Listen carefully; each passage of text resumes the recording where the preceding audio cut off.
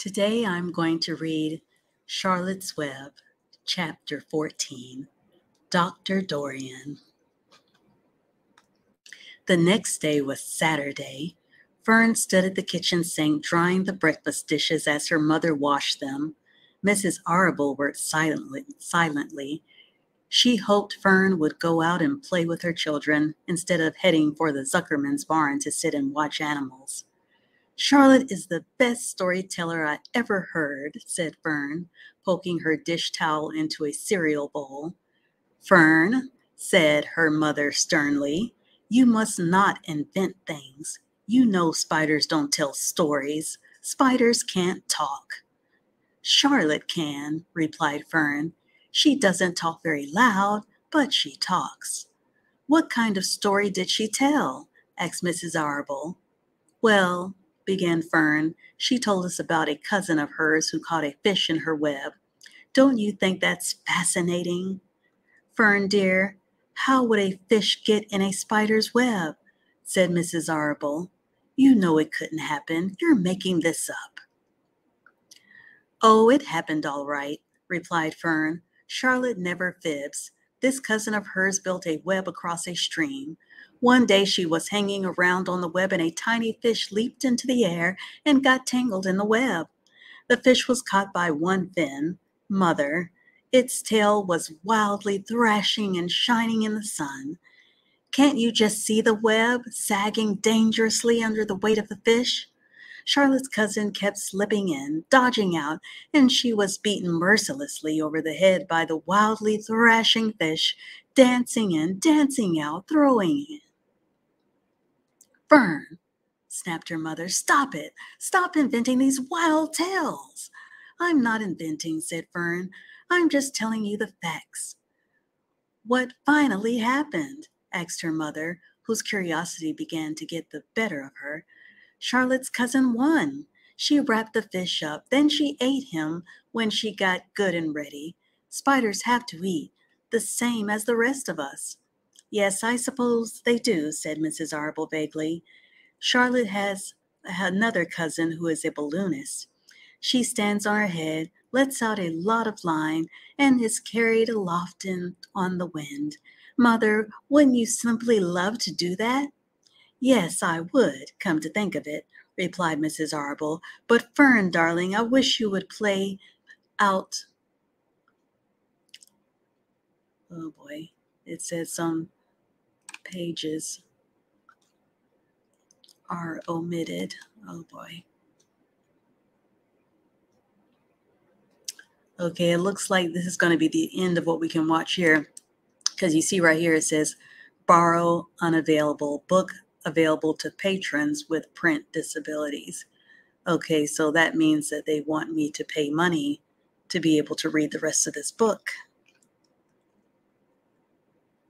Okay, let me see if I can refresh the page.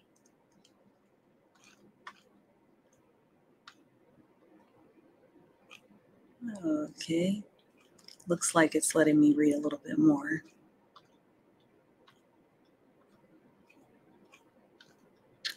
Okay, let me just start here. "Doors today. Instead of going to Uncle Homer's barn, find some of your playmates and do something nice outdoors." "You're spending too much time in that barn. It isn't good for you to be alone so much." "Alone?" said Fern. "Alone? My best friends are in the barn cellar. It is a very sociable place, not at all lonely." Fern disappeared after a while, walking down the road toward Zuckerman's. Her mother dusted the sitting room. As she worked, she kept thinking about Fern. It didn't seem natural for a little girl to be so interested in animals. Finally, Mrs. Arable made up her mind she would pay a call on old Dr. Dorian and ask his advice.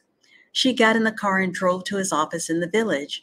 Dr. Dorian had a thick beard. He was glad to see Mrs. Arable and gave her a comfortable chair. "It's about Fern," she explained. "Fern spends entirely too much time in the Zuckerman's barn. It doesn't seem normal.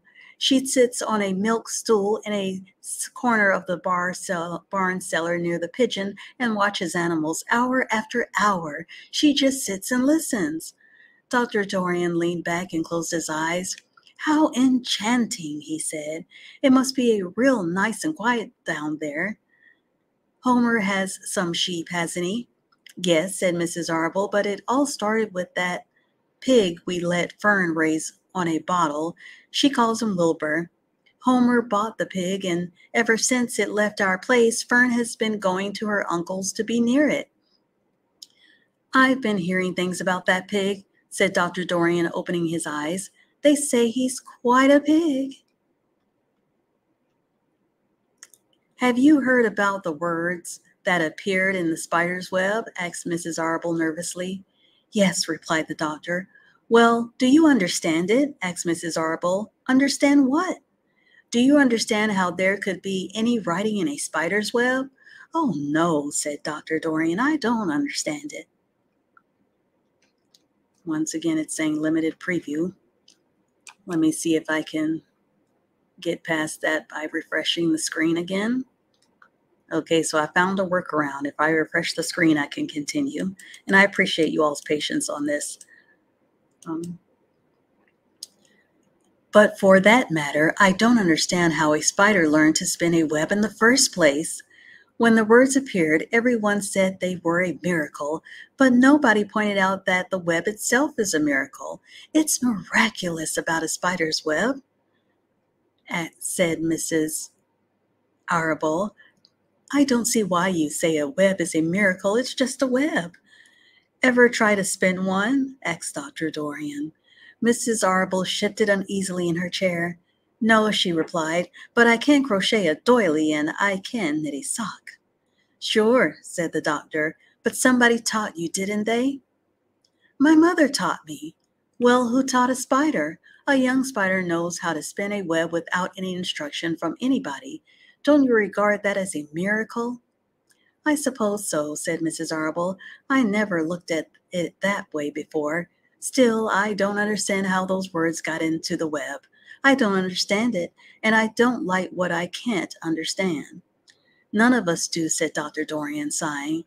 I'm a doctor. Doctors are supposed to understand everything, but I don't understand everything, and I don't intend to let it worry me.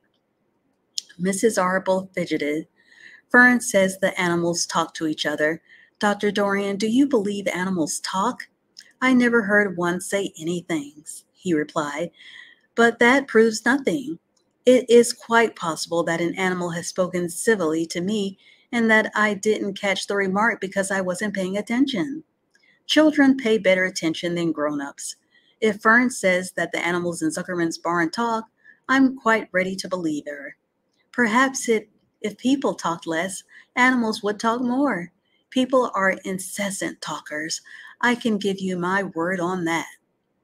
Well, I feel better about Fern, said Mrs. Arble.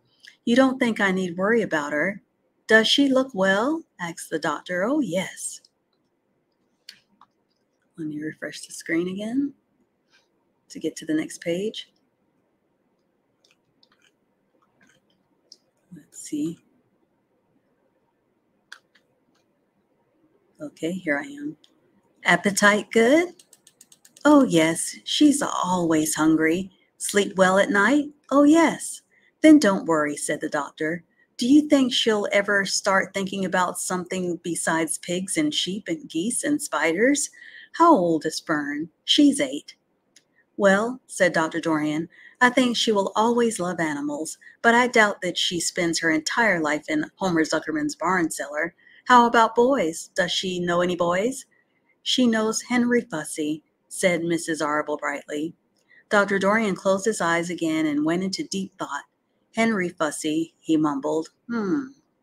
Remarkable. Well, I don't think you have anything to worry about. Let Fern associate with her friends in the barn if she wants to.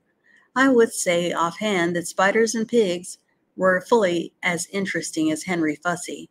Yet I predict that the day will come when even Henry will drop some chance remark that catches Fern's attention. It's amazing how children change from year to year. How's Avery? He asked, opening his eyes wide. Oh, Avery, chuckled Mrs. Horrible. Avery is always fine. Of course, he gets into poison ivy and gets...